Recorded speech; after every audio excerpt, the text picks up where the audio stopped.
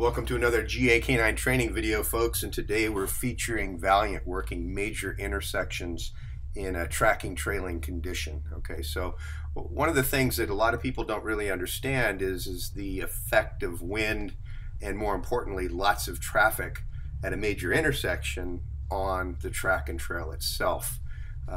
When a dog is following odor, tracking a human, they're following multiple sources of odor. Number one, ground disturbance, which is the most common and typical thing that people in tracking follow.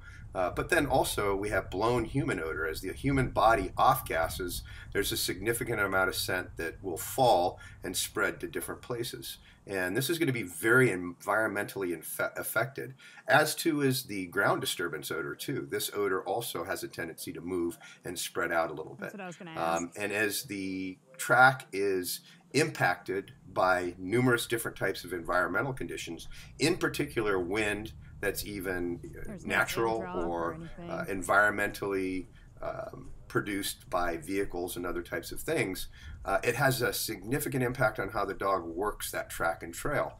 And you're going to see this because we're going to work into a progressively more difficult condition. Right now we're in a nice soft surface environment, easy track, and we're going to track across a relatively easy intersection coming up right here. And what I want you to notice is how easily the canine picks up the crossing point and then crosses directly over to the side.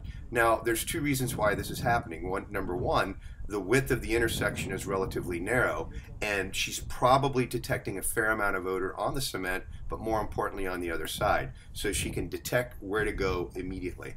But one of the things that happens as soon as she gets back over to this other side of the intersection, she starts to get on top of the track line, but as soon as this occurs, right about now, she's going to start reacting to blown odor. The track line is right here, goes straight ahead to the gas station ahead of us. But what Valiant does is she peels off to the right to the wood line. Obviously still in odor, and you're going to see this with a lot of good body language that's telling you that she has scent. The problem is this is human blown odor that's now gone up against the trees in the bushes. She's really on top of it. But it's important to understand that this is blown odor that's being pushed up against the wood line. From a body language perspective, the only thing that we can say that perhaps something has changed a little bit is a little bit of inconsistency with direction of travel. We no longer have a clear linear path. We have some left and right movement. We also had a little bit of a tail droppage, not much, but just a little bit. And one of the things that's going to happen here very quickly is she's going to get strong right back on odor. And that's because the bulk of the odor is blown up against this tree line. Hold on, Mama, hold on.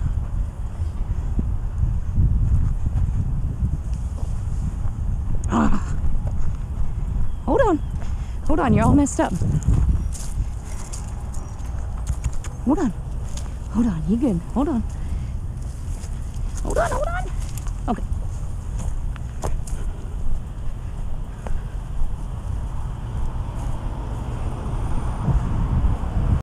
In a way, we could think of this almost as a scent pool in its own right. And as she works the edge of it, or the fringe, she's trying to get back to the bulk of the odor that she can actually really work. And in doing so, one of the things that begins to happen is she gets what we call scenting of the apex. Right here, she's detecting odor on the other side of the road that's dragging her across. She wants to take this crossing right here. Unfortunately, we can't do it due to traffic. It's just not safe. But she's telling us this is where the odor source is. This is what we call the apex of the turn. The apex of the turn is where the bulk of the odor blows off the turn with the prevailing wind and down in a particular direction. And a lot of times this will cause the dog to shoot past the turn, overshoot it, and then circle around and pick it up on the other side. It'll also cause the dog sometimes to undershoot it and cut the turn or cut the track before the turn actually takes place. Now, Valiant here now picks up the exact track line. This is the track line of our subject right here. And you're going to notice that as soon as she gets to the intersection, she's going to want to start taking a crossing. And unfortunately, again, due to traffic, it's one of those things where we have to slow her down and stop her. And when we do slow her down and stop her, it's important that we let her know that it's not a big deal that she's being stopped. One of the biggest things that handlers sometimes do is they'll stop the dog at the intersection and because of traffic, and the dog takes it as a correction because they're not encouraged to maintain that odor. The only thing they do is they feel that pullback. So one of the things I like to do here in this type of situation is once the dog has kind of isolated the odor for me and told me the direction they want to go, if we can't safely cross at this point, what I'm going to do is I'm going to hold the dog in the direction that they wanted to go, encourage them, tell them good girl, good boy, whatever it might be. And as soon as it's safe to go with the light, or if we have traffic stopped, we'll let them go. Green light, I'll let you go. And remember, when you get about 2/3 of the way across, let her have the lead. You're going to do it on a green light, so it should be nice and safe. Hold on, you're good. Right now? Yep. Now, once we do get across, it's important that the dog makes the decision there and not the handler. So if it's safe to do so, once we get close to the end, I'm going to let that dog have all the leash and try to make a good decision on where that track might be.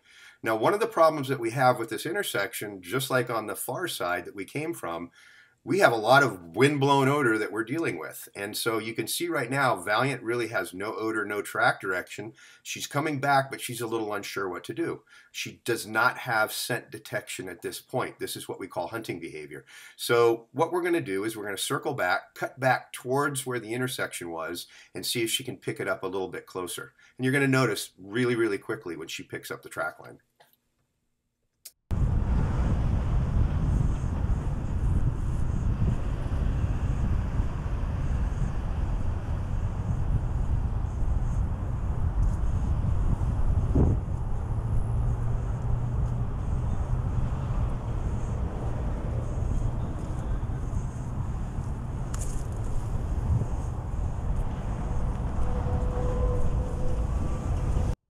So here's kind of an example of what checking the dog at an intersection can actually do.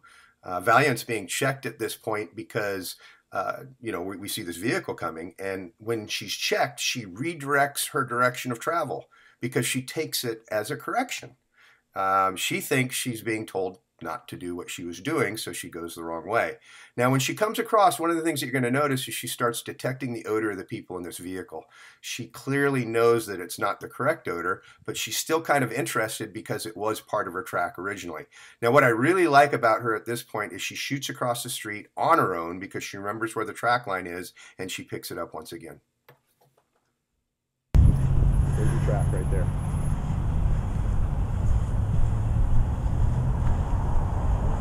And this is probably blown up in here. Or distraction. Huh? Tails all the way down. Let's go. Right, not an odor, not a big deal. She just went up the driveway with that blown odor. Watch what happens if she gets the track again. And right on the heels of that correction that she made, unfortunately now she encounters some distracting animal odor inside this area of this residence. It doesn't last for very long. She's corrected off of it, and she has to come back to the track. Okay, lots of hunting, but not an odor, you can tell. She's just excited to be looking into something new, but that's not odor.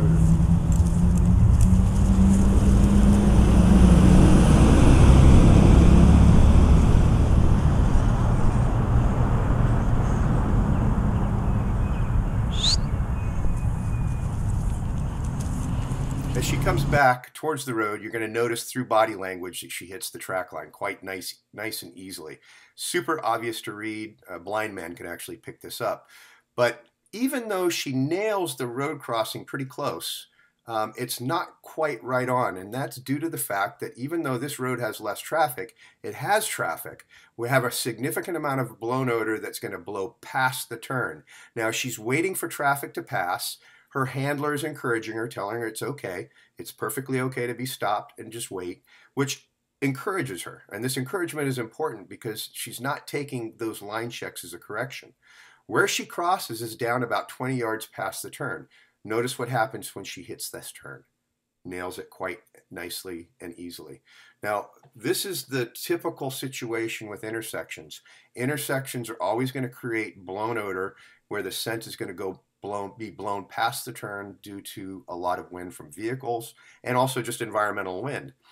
And when this happens, the dogs have to be able to learn these conditions and these situations. It's not necessarily very easy. And more importantly, you can't just stay right on top of the track line, expect the dog to be true and correct to it at all times. It's just not physically really possible with the nature of scent in a condition such as this. Unfortunately, the nature of scent in an urban environment is not such that you can have an exactly linear track, footstep to footstep in real life situations. It's just not natural, and it usually doesn't occur. And it's one of the reasons why a lot of times with traditional tracking, it doesn't work so well in a hard surface urban environment. And it's because you're just going to have bits and pieces of odor that are there on the track, and then other times where it's blown into different locations. We have to have a dog that can be able to come off the track line, find it on its own, and then come back to the track line when necessary. The dog has to be able to go back and forth. Now, the cool thing is that dogs innately have an amazing ability to do just that. They don't have to stay on top of the track line. They can follow blown odor really, really easily, and if trained to do so, can easily come back when that track line presents itself. This is what we really need a dog to do, to be able to go back and forth with the different types of scent pictures that are given to them.